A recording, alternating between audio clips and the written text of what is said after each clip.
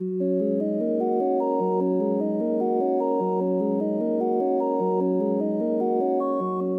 can go out and see blooming plants, blooming wildflowers from March through into November.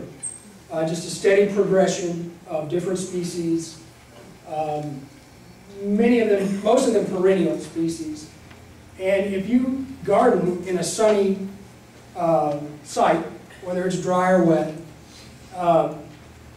there are species that were native to these grasslands that you should consider putting in your yard.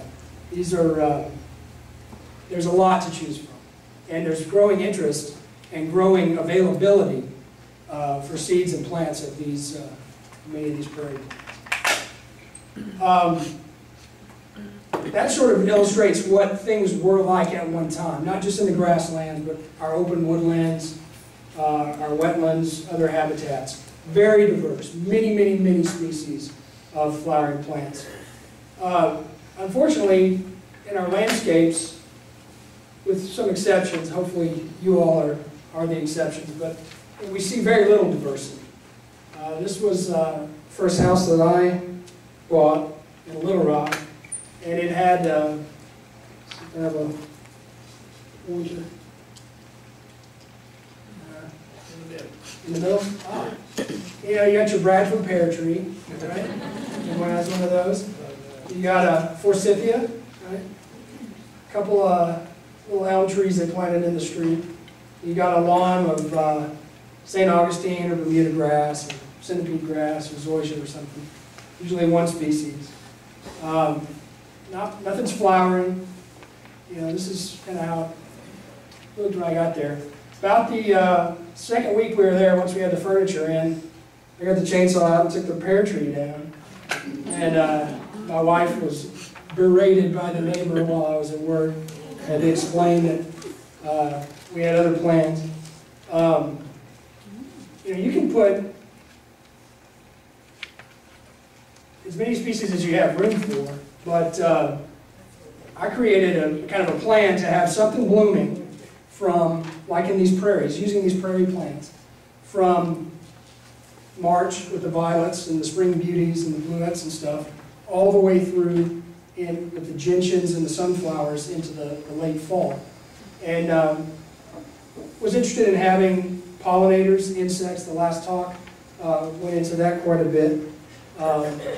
It ended up planting about 200 species on that property over the course of about 7 years I lived there. I'm going to kind of go into some of these species that I chose. I want to give you first a little background on plant diversity in Arkansas, what we know. And every year we find more species that weren't known to be in the state. But got about 2,900 different kinds or species of plants that are here persisting, spreading outside of cultivation. So not including things that are being maintained in gardens, but including the native species and those that were brought here and have escaped, become part of the wild flora of the state. About 21.5% of those are considered to be introduced in recent times since Europeans settled here, since global trade began to take off. Some of these were brought on purpose, others were brought by accident. Some of these are harmless, you know, lawn weeds. Others are very severe invasive species that are displacing native flora, that are causing economic and ecological problems, everything in between. And then that leaves about 78.5% of our flora considered native here. Of the native component, about 525 are considered to be of conservation concern. These have declined dramatically from their pre-settlement or from their historic levels. In some cases, they're missing entirely now, believed to be lost from the state, or extinct in a couple cases perhaps. But things we know are here that have declined, and those are ones that the Natural Heritage Commission is interested in knowing about and protecting. And also some of them can be helped by gardeners. And I'll talk about a few of those. So I like to look to these native ecosystems to get ideas about companion planting, get ideas about what would work well in a certain site. If you have a real dry, exposed, south-facing slope with clay or shale outcrops, hard to get anything to grow. There are native plants that love that habitat. That is their preferred habitat. If you've got a real boggy, shady area that has, you're having trouble figuring out what to grow, there's a native plant that loves that habitat. It's all about matching the species to your site. And that can be tricky, but it can be done. And almost the entire state was occupied at one time by native plants. So whatever site you've got, there's something for it. Neat thing about the prairies and other types of grasslands is they're all fire adapted. So fire was a natural and necessary component of these ecosystems. A lot of them would burn through in the summer or fall. Everything would be above ground, would be consumed. And everything's adapted to this in these ecosystems. And beginning the next year, the first things to bloom are very low to the ground, a few inches tall. As you move through the year, each successive group of plants that blooms is taller than the last. So by late April and early May, you have all these knee-high plants blooming. By midsummer, waist-high, chest-high. By late fall, the big sunflowers, the big blue stem grass. A lot of these taller plants blooming up to 6, 7, 8 feet tall. And then sort of can be reset in the spring and started over with those low growing plants. And of course, it does this to get light, to get resources. The next group of plants gets taller than the last to get back up into the sun. I view my perennial beds the same way. At the end of each year, I'll clean them out, let them start over using these same groups of plants. And sort of back to that thing about fire-maintained woodlands and prairies. Much of the plant's actual biomass is underground. These rootstocks go down deep, growing points in a lot of species below the soil. And so we're talking about a perennial system here, primarily. Where were these grasslands? Well, we have some great historical data from the original land survey, which began in East Arkansas after the Louisiana Purchase. Actually started right here for the entire Louisiana Purchase. And they surveyed, there, and they surveyed north and east across the baseline here, west across the baseline. And documented, they walked a mile by a mile grid over all of the Louisiana Purchase and documented in detail the vegetation that they encountered. These black areas were mapped as treeless prairies in the early 1800s. The largest in East Arkansas was the Grand Prairie, about 500,000 acres of open grassland, plus much larger area of open savanna and woodland. Space between the trees, diverse carpets of grasses and wildflowers, all fire maintained. The second largest prairie area, probably out Cherokee Prairie out by Fort Smith and Charleston. There were scattered prairies across the Ozarks, concentrated around Fayetteville and Rogers, Siloam Springs. There were blackland or base-rich limey prairies across the blackland belt of southwestern Arkansas, and other scattered prairies across southeast and north Arkansas. And those are just the big ones that were really obvious and mapped. But it wasn't that the prairie plants were confined to those black areas. Most of the upland parts of the state historically were much more open than they are today. They did have trees, but the trees were widely spaced. A lot of the ridges were open, again because primarily fire was a very natural and widespread phenomenon. And those prairie plants occurred over a much larger area than they do today. Other changes in the landscape and how we use the land have affected the native flora. Even areas that were prairie historically, if they're grazed very heavily over long periods of time, the native flora is grazed out. The seed bank is exhausted. A lot of pasture land was converted from the warm season plants of the prairie. The prairie is dormant in the winter. Our native grasslands, there's nothing green in this time of year. So people that are interested in raising cattle or other livestock oftentimes converted the natural vegetation over to have something green like fescue or some of the bluegrasses green during the wintertime to have forage year-round. This is an area that the Natural Heritage Commission acquired. It's a prairie remnant in near Arkadelphia called Turn Noir, black soil, black land. And it looked like this when we bought it. It had been grazed heavily for a long time. Also had a lot of cedar trees in it, but it had never been plowed. So that native seed bank had not been grazed to the point it was exhausted. It was still present in the soil. You can see a few scattered prairie plants. Remove the cows off. This is a fence line, obviously. Cut the cedar trees off. Burn it a couple of times. And we got that dramatic response that you see there with, again, hundreds of species on one side and lacking the other. We have since purchased this piece. It had fescue planted over the top, but again, still had native prairie flora hanging on, and we've been restoring it over time. About 3 years in, it's starting to look pretty good. This is pale purple coneflower, Echinacea pallida. Excellent, long-lived perennial, very drought tolerant, very low maintenance in sunny spots. Has to be well drained, doesn't like it wet. It's in all of our native prairies. It's very widespread in native woodlands, very thin soil sites. It's okay. There are other species of coneflower, Echinacea, that I mentioned in the handout that do well in shaded or moist sites. This one is a great one for pretty much anywhere that's dry and sunny. This is a shot of Baker Prairie a little later in the season. You can see the coneflower there. The pink, the hot pink is something called wine cups. It's a poppy mallow in the genus Callirrhoe. It's in the handout. They look like little cups of wine sitting out in this deep sort of burgundy red color. And the tall plant that you're seeing coming up here is compass plants, Silphium laciniatum. Silphium is a relative of sunflower. They're tall plants. They have large yellow flower heads, similar to sunflowers.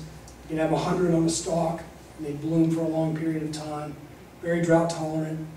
They'll get about 5 to 8 feet tall, depending on the soil fertility of your site.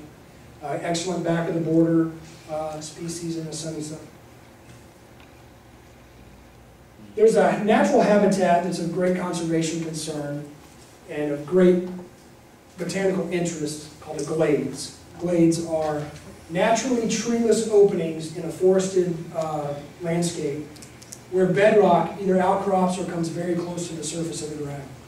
They're basically small, mini desert environments. They have a lot of the dry prairie flora, and then they also have true desert plants like you get in the southwest part of the state. Glades are classified based on the type of bedrock that they form on. And in this part of the state, we have sandstone glades, which are low pH, they're acid. We have shale glades or shale barrens, right around this area in particular, the counties that you all are here from. And sometimes they have a high pH because they have limestones interbedded in the shales, in some of the shale formations. Others are acid. We have novaculite, which is a rock type that occurs very few places in the world, primarily in the Ouachita Mountains. That's it's a chert-like rock, high in silica. It's the one they make whetstones out of for sharpening tools. You're familiar with it probably if you live around here. There are glades that form on novaculite. And because it is a rare rock type, there are species that occur in these novaculite glades and in the shale glades that occur nowhere else in the world. Some of them are known from just a handful of places, only in Arkansas. And I'll talk about a few of those. One of my favorite places in the world is Middle Fork Barrens Natural Area. That's a site that we own and manage. You own and we manage. It's just on the eastern edge of Hot Springs Village. It's one of the most botanically diverse pieces of land in the state. It's only 136 acres. It has somewhere between, I need to get a recent tally, but somewhere between 650 and 700 species of plants on that land, which is a very high number. You know, that's twice what you'd find on any given piece of land that size. And it has some of the highest concentrations of rare species anywhere in the state. And it's one of only 2 places in the world where this one particular plant occurs. But it's absolutely spectacular. If you go out there in May or June or late April, you'll see it looks artificial. It's really impressive. Savanna is another interesting habitat that's declined dramatically. These are the areas with these open-grown, old oak or pine trees, widely spaced with a prairie underneath, fire maintained, converted since to other uses. I should mention that our native prairies, over 99% of the native prairie that was here 150 years ago has been destroyed. In some regions of the state, it's 100%. In other areas like the Grand Prairie, the biggest area of prairie, 99.9% of the native grasslands have been destroyed. So with it, we've lost a lot of our biological diversity. I mentioned that the woodlands also were more open. This is what a typical Ouachita Mountain or Ozark woodland would have looked like in times past before the fire suppression Smokey Bear era began. Very open with a continuous carpet of perennial wildflowers and grasses. A lot of stuff blooming. If you take one thing home from my talk, other than all the plants you could put in your yard, take away this, that we've lost our open habitat, our native, with native species. Of course we have pastures, of course we have agricultural fields and openings and so on, but we've lost that natural open structure of most of our habitats, with all the native plants in the understory. And with that, we've lost things like quail, we're seeing them decline dramatically. All manner of grassland bird species have declined, many insects, certain species of reptiles, amphibians, small mammals. We've lost a lot of our biological diversity because those species need open habitat, and we don't have it. You'll see a lot of this today. You'll see big trees that have an open growth form in the woods. You walk around some of these forested ridges, you'll see these big old trees that did not grow in a dense competition with other things. They grew open, and then underneath you see very dense growth of small trees. Contrast that to this open park-like stand here. This is an aerial photograph looking down from an airplane. What you see here is taken in the winter, and it's an infrared film. An infrared film is neat because if there's something green and growing in nature, it shows up as shades of pink or red in the area of an infrared photograph. And you can see here there's stands of pine trees. The dark gray is oak forest, oak woodland. Those are individual trees you're seeing here. And the white is native warm season prairie vegetation, grasses, and dormant wildflowers in the wintertime. So this is the kind of what you kind of get an idea of what things were like when there were open habitat conditions. Areas of open prairie, areas of open savanna and woodland. There were dense forests, but they primarily occurred down along streams. They occurred on north-facing slopes where it's a little cooler and more moist. Fires were not as intense, fires were not as frequent. This wonderfully diverse landscape is on Camp Robinson military base. You want to guess why they have this wonderful oak woodland savanna complex? I heard it. They don't do anything to it. what have I been talking about? The big process that keeps things. Fire. There's a mortar range right here. So through their military training activities, they start fires pretty regularly, and that burns over this particular area of the base. They got fire lines around it, and that's a safety concern, of course, but it's also maintained all the way into the present. A spectacular, diverse wildlife area with incredible flora, and it's areas like this that are kind of unique today. This is part of a study that I've been working on for the last decade or so in the Ozark National Forest, where we're comparing unmanaged stands that are just left alone with oak woodland restoration stands, where we go in, thin some of the trees out, and apply fire to the landscape. Nothing's planted. This is all just restoration and management with what's there at the site. In the unmanaged stands, they typically look like this, like you're used to seeing in kind of unmanaged woods. On the ground, this is a 1 square meter plot. It's a permanent plot that we sample every few years. You typically see about 5 species on average. And they're all, or almost all, I shouldn't say all, almost all shade-tolerant woody plant species. There's a sassafras seedling there. There's a hickory seedling, Virginia creeper, poison ivy, a lot of poison ivy, as you can imagine. A few other things, but not very high diversity. And another thing to notice, none of these species are flowering. None of them are making fruit. They're just waiting for release, for more light to come in. Even the poison ivy is not flowering or setting fruit down on the ground. And there's a dense, thick layer of leaf mulch that's gathered there over decades. Things can't germinate and grow up through that. This is the same mountainside across a road, it's a fire break. Some of the trees have been removed, and then it's been burned only 3 times in this photograph over maybe a decade. 15 species average per meter square on the ground.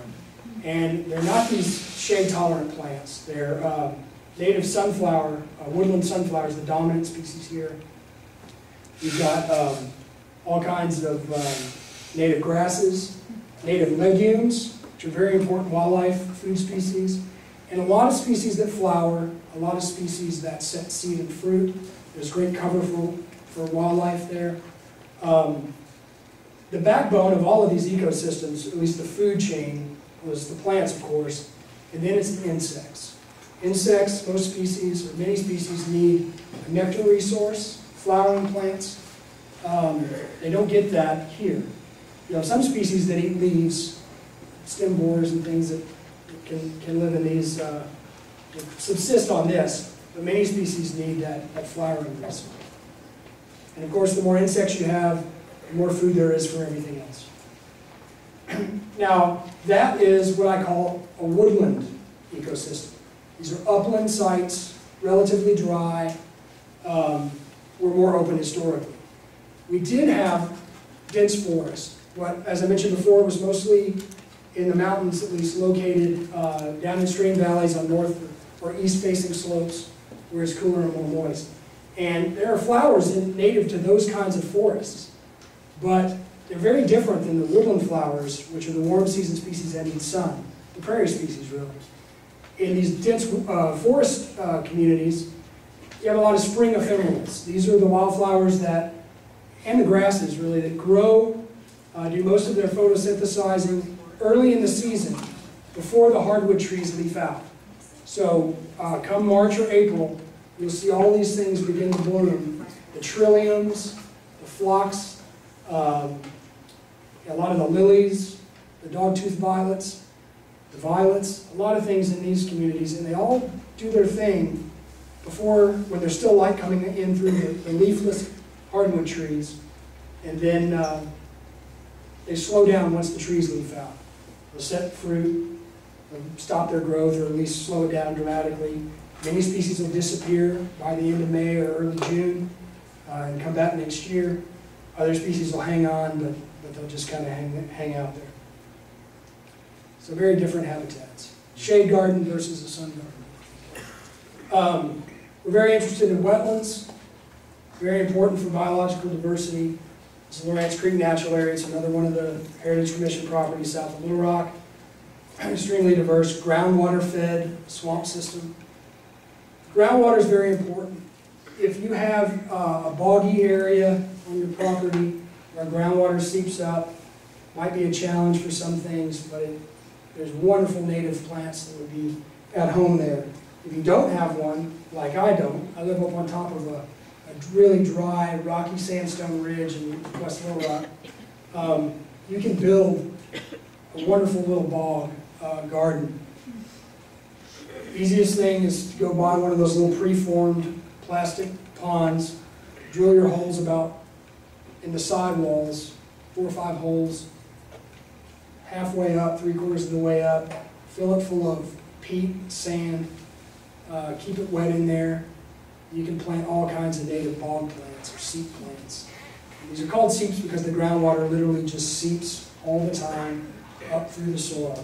Primarily found in the Ouachita Mountains in Arkansas. Also in the Gulf Coastal Plain, where you have sand on top of clay. Water moves through the sand, on top of the clay, and where that contact comes out of the ground, down slope usually, that water comes out.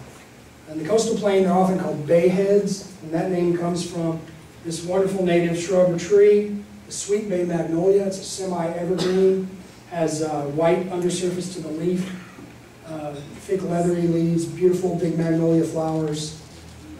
Occurs pretty much only in this habitat. We have plants that are endemic, which means, in botanical speak, it means restricted to. So we have plants that occur only here. I mentioned a few, and the Novaculite shale glades, this is just a few examples.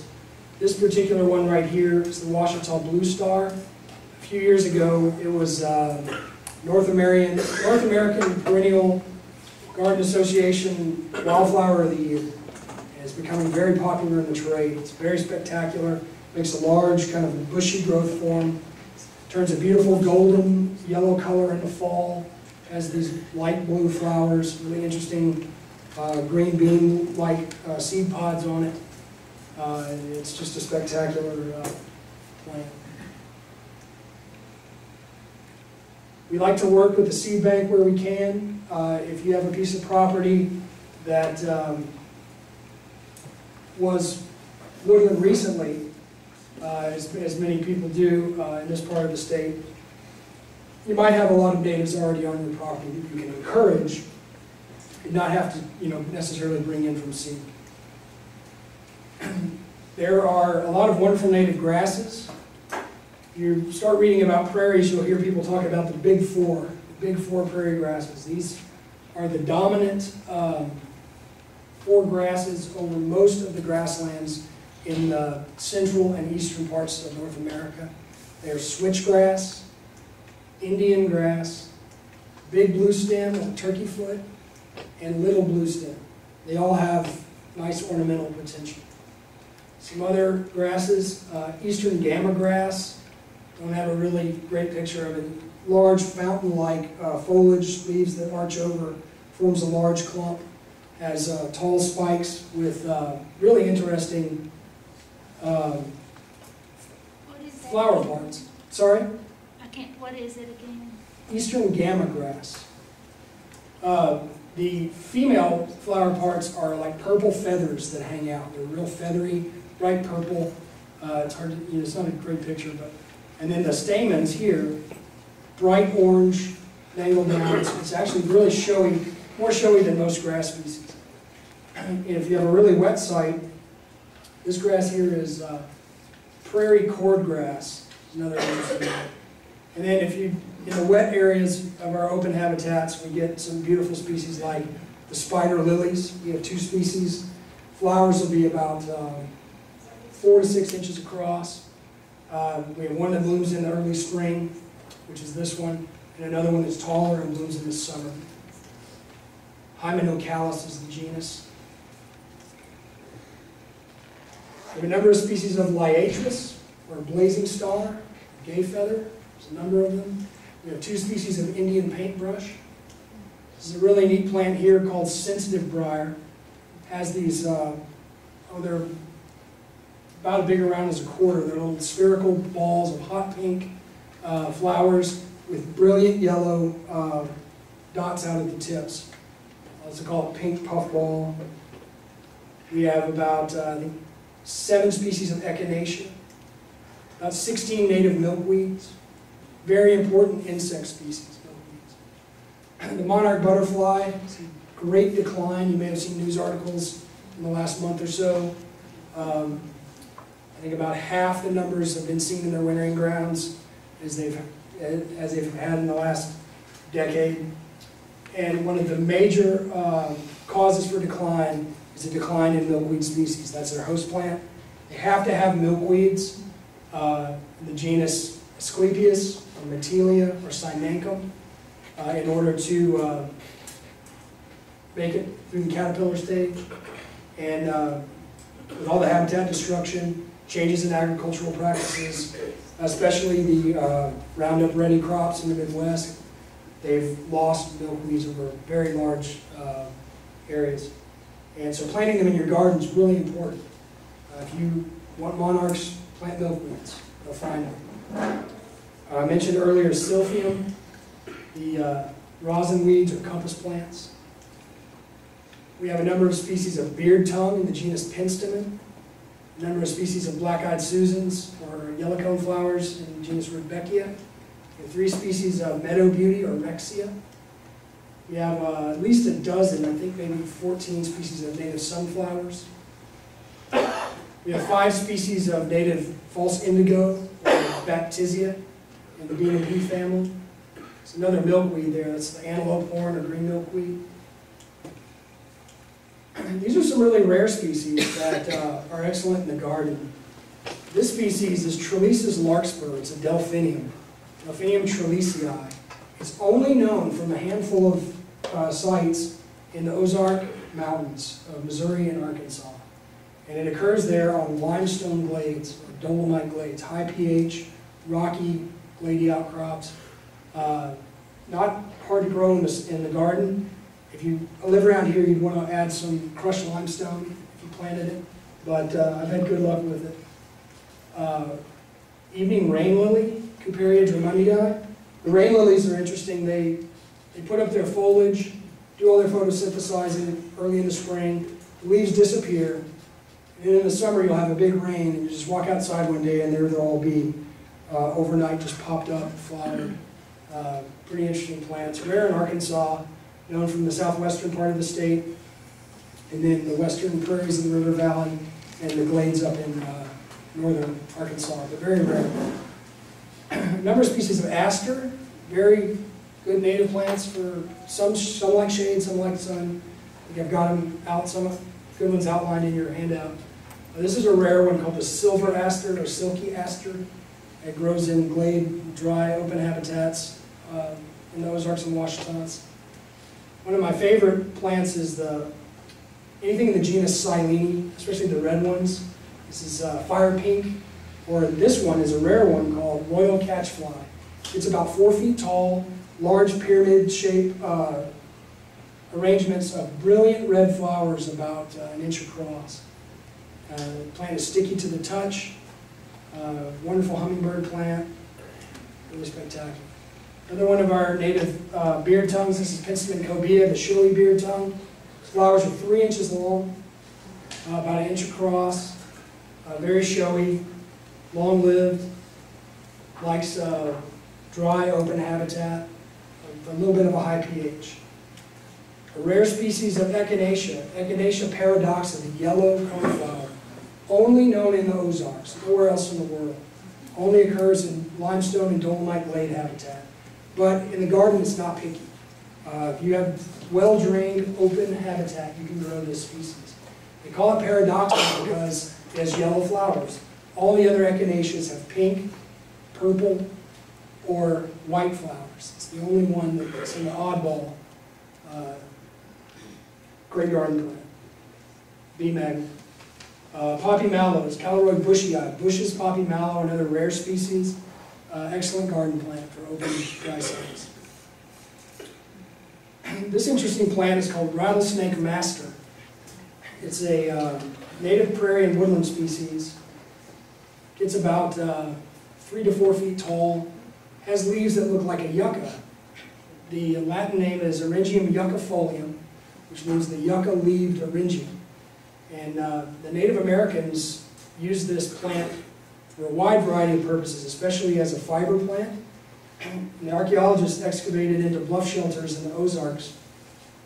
They found moccasins made of the leaves of this tough plant, very tough, fibrous. They use it to make rope, all manner of industrial uses prehistoric.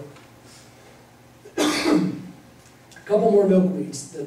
The comet milkweed, extremely dry sites, very well drained. And the purple milkweed likes it a little shadier, a little more moist. It's about 4 feet tall, big clusters of ball-shaped flower arrangements of purple flowers. This is shooting star and wild hyacinth at Baker Prairie, both excellent garden plants. We have a whole bunch of native mints, some of them very fragrant, some of them not fragrant at all. One of the showiest is something called blue sage. It's big blue flowers, brilliant blue. It's about 5 feet tall, great back of the border plant. It's native around here. You may have seen it in open woodlands, roadsides, where you get enough sun. Wonderful plant. Another one of the Baptisias, yellow false indigo, Baptisia sphaerocarpa, large bush-like growth form with big tall spires about this high of just yellow flowers, multiple spires per plant. I call it prairie candles. Pretty showy. This is Middle Fork Barrens, a wonderful glade area I mentioned just over here by Hot Springs Village. This is the highest quality wet shale glade that we know of in Arkansas. Has these spring-fed creeks in the middle of it. Very diverse. It's in these glades where you'll find the solution for your extremely dry, rocky, road embankment type sites. Native desert plants here in Arkansas. Things like Yucca arkansana, the Arkansas bear grass. And we also have 2 other native yuccas here. We have 3 native cacti here. This is Opuntia humifusa. There's several other ones. They're all kind of low-growing, sprawling, patch-forming cacti. Flowers are yellow and orange, very showy. And the fruit are purple or maroon. We have some native sedums, 3 different species in Arkansas. Some of them are annual, some of them are perennial. One of them is perennial. We also have some really interesting succulent plants called rock pinks or fame flowers. And there are several around, including at least one that I'm working on right now with some other researchers from out of state that appear to be undescribed. These species have never, they don't have a name really. They're new species, they're just being understood for the first time in these glade habitats. But these have, they're like the camels of the plant world. They store water in these thick, succulent leaves, and they bloom, and they grow in no soil at all, just broken rock. And there's granite here and shale here, 2 different species. And they bloom at different times of day. So I walk across the glades at Middle Fork Barrens one time about 11 o'clock in the morning, none of them blooming. Went down to the river, ate my lunch, spent about an hour down there looking for plants. Walked back across the glade, and everywhere you see is just hot pink as far as you can see. They all open right in the early afternoon on a sunny day. We have a number of native verbena or vervain species. This is the rose vervain, rose verbena, and our shale glades. Blooms in the garden. It can bloom for several months in the spring and again several months in the fall. Call this plant. Really interesting rare plant that I would like to see make it into the trade. This is something called Nuttall's pleat leaf or celestial lily. It's found only in the Ozarks and Ouachitas and the Arkansas River Valley in between. It's in the iris family, and the flowers are about 1.5 inches across, and they only open for a few hours in the evening. I mean, they may open, the plant may bloom for a couple of weeks straight, but the flowers open right about 6 o'clock. And Middle Fork Barrens is where this photo was taken. There's actually the largest population we know of in the state, perhaps in the world, and with thousands of them. And when you catch it blooming, and they all open up, these little green insects, I don't know if they're bee mimics or fly, if they're bees or bee mimics, very small metallic green hovering insects, and they come all out and you get all over them, all right at 6:15 in the evening. And the plants are really interesting. You can watch them open. They open over the space of just a few minutes. You can watch the thing unfurl, open up, and the female flower parts, the pistils are here at the base, a little star. And then the stamens stick up, out from the middle. And they sit like that for the first hour or so. And these insects are flying around, so they're given an opportunity to cross-pollinate. However, if they don't cross-pollinate, these stamens will curl up and bring themselves down in the second hour that they're open and come into contact with the stigmas and fertilize themselves. And I've never seen one that didn't make a seed. They're very rare in the wild. They're very habitat specific to these glades. But you know, I've gathered seed. I'm going to try to grow some. Hopefully we can get this thing into gardens. That's the Ouachita Blue Star that I mentioned, was the big perennial plant of the year a few years ago. All the sites in the Ouachita Mountains, with a few in the Arkansas River Valley here, only known from Arkansas and Missouri. That's a large one there. That's about 3 feet across, 3 feet high. Some more of our mint species. We have a number of monardas. I know the previous speaker mentioned monardas being great insect plants, especially for bees. We have 2 annual species. The annuals all have the flower heads stacked one on top of the other up the stem. And then the perennial species are all different. They just have multiple stems with individual flower heads at the tips. This is one of my favorites. It's one of the annuals, the spotted bee balm. Pink and white bracts under the flower heads. And the flowers, individual flowers, are yellow with purple spots, very showy. Has self-seeds. We've got 2 native passion flowers. This one is the white form of the purple passion flower. These are about 3, sometimes 4 inches across. Very interesting architecture to the flower. It's a perennial vine, but it's not woody, so it dies to the ground every year. They're also called maypops. They make an edible fruit. Tastes like lemons. If you're going to get into growing these native plants, a lot of them are becoming available in the trade. There's a few specialty nurseries. I mentioned 2 that I'm aware of in Arkansas in your handout. But you'll have access to a much broader selection if you harvest seeds yourself. I'm going to ask you please not to dig native wildflowers up from their natural habitats and bring them into your yard. If you get caught doing it on state natural area, you'll be in big trouble.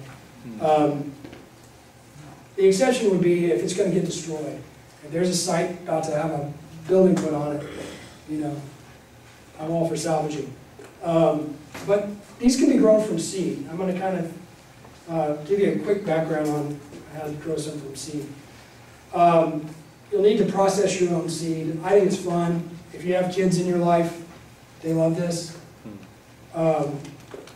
These are pale purple coneflower, Echinacea pallida, which I've showed a lot of times. You can gather these up, just clip the heads off in the fall, bring them in. I've got that's a 1/4 inch mesh screen. If you have any child labor, you can get them to do a little dance that we call in our house the coneflower stomp. And just dance up and down on the seed heads, crush them, the seeds fall out, all the chaff, or a lot of it will stay up in your screen, and the seeds will fall through. You can run the ones through with your hand that you're having trouble with. sort all the different species. You can clean a lot of seeds this way, pretty low tech, and put them away. But it's a minority of the native species that you can just sow straight out, in the spring and get things to grow. Most of the things you'll have to do some sort of pre-germination treatment on. These are things that happen in the wild, in nature on their own, but you can mimic them or speed them up in your own garden. Many of the plants, especially those with the really tiny seeds, the little dust-like seeds, they need light in order to germinate. You want to sow these on a level surface, not on a hillside. Don't let it get too dry. There's some examples of some of this kind, the groups of plants that need light. Some species need cold, many of our native species need cold, moist stratification. And this, of course, happens in nature in the winter. Seeds drop in the fall, they come into contact with the soil, it's moist, it's cold all winter, has to go through that cycle to wake up and to germinate. I do this in the refrigerator, moist sand, not too wet, just you don't have water squeezing out of it, moist sand or peat or vermiculite, something. Put your seeds in there, put them in the refrigerator. Depending on the species, you can find lots of information online on how to germinate every species you can think of. Some only need 10 days, some need 4 months. And take them out and then sow them and they'll germinate. Some need alternating periods of moist, warm periods and moist, cold periods. A lot of the lilies, a lot of the spring ephemerals need that.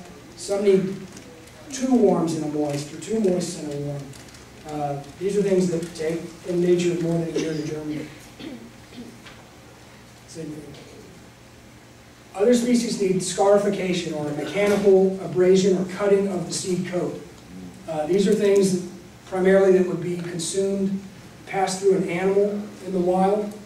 A lot of the legumes are this way. And you can take those and rub them with sandpaper, you can boil them in water. For some species it works just to boil them in water. Other species, you need to nick them with a knife or braid them in some way. On an industrial scale, a lot of times they'll use acid to do this, like for clover or lesbides or something. They'll treat them in large volumes of seed in acid for a certain number of minutes until it breaks the seed coat. It's fascinating to try different things and see what works. You might have a batch of seed, not really sure what to do. Do some cold moist, do some cold moist and scratch them up, etc. And some of the legumes do best if you put a nitrogen-fixing bacterium in the soil with them. And there's different species of this rhizobium genus that you can get for different plants. And you can mail order that from some of the native plant nurseries. Some species have to be planted fresh. And if you have a fleshy fruit, like a rose or a spice bush or something that has a flesh coating on it, typically need to remove that. Some of those have germination inhibitors in them, and in the wild that would be consumed by an animal, and then the seed itself would be pooped out. A couple of other genera of plants that are spectacular. Spiderworts, there's a whole bunch of different species. Arkansas has more species than any state except for maybe Texas and Alabama or something. I think we have about a dozen or more spiderworts. So a lot of great native shrubs like this fringe tree or Grancy graybeard. We have 6 native blueberries in Arkansas and 1 native huckleberry. This is the deerberry. It's one of our native blueberries. These, of course, like all blueberries, like acid soil. They should do well around here. They're probably all over the woods in your area.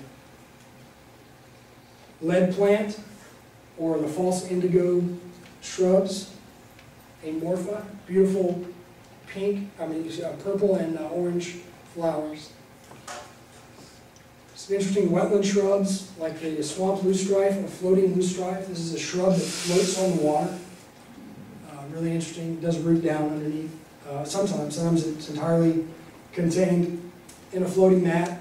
You may think the flower looks familiar, maybe a little like a crepe myrtle. It's in the same family. We have a great diversity of native ferns. We've got there's about 95 ferns in Arkansas. I think about 80 of those are native, 85 maybe.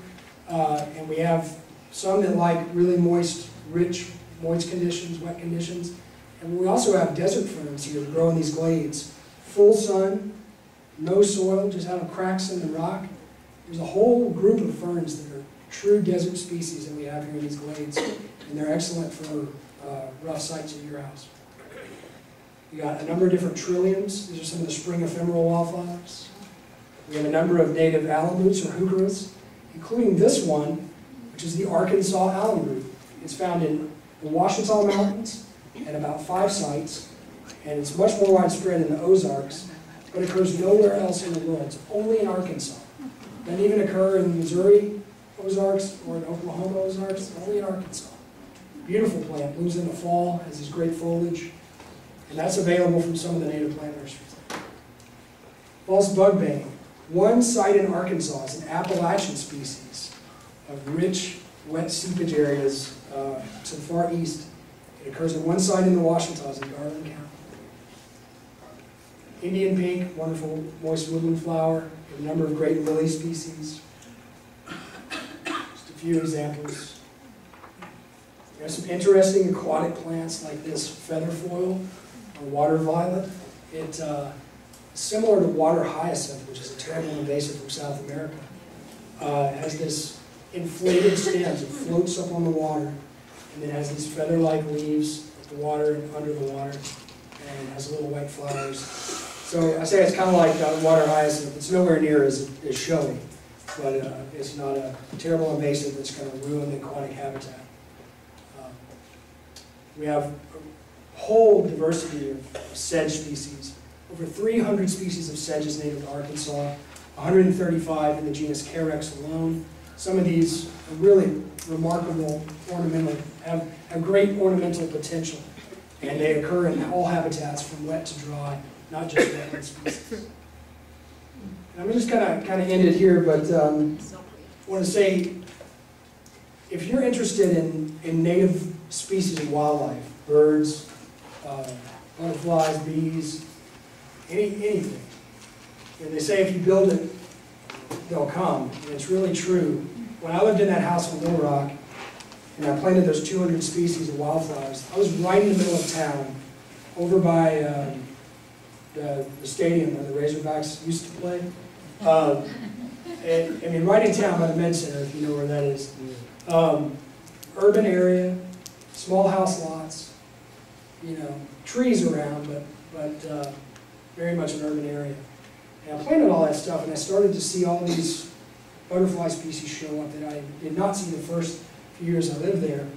And one day I was out, and I saw this orange and brown butterfly go over the fence into my backyard, and I said, well, that looks like a Diana fritillary, which is the state butterfly. It's a rare species, primarily found in nice open woodland habitats, well away from town.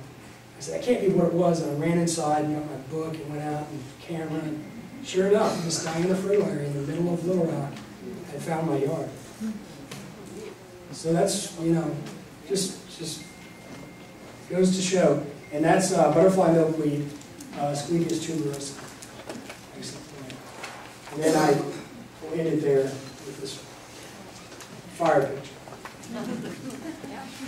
Thanks a lot for having me.